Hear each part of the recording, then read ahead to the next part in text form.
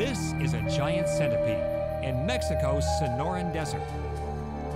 When this critter gets hungry, it seeks out prey with its antennae. It can paralyze and kill using the poison claws on the underside of its head. It mostly dines on bugs, but will go after larger meals up to and including grasshopper mice like this one.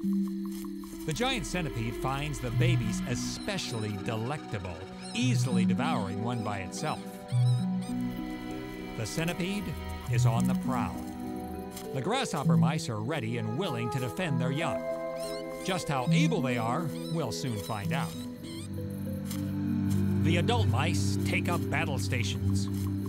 Who wades into the fray? The female, of course. It takes all the agility she's got to avoid the centipede's venomous fang. Imagine a kung fu film starring a giant centipede and a grasshopper mouse. It would probably look something like this.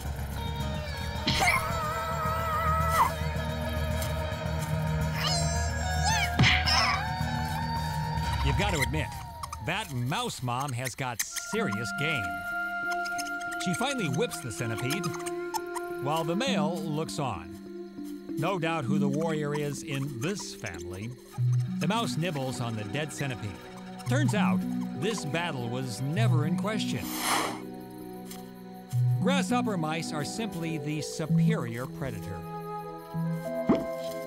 Back in the nest, the warrior queen turns back into just plain mom.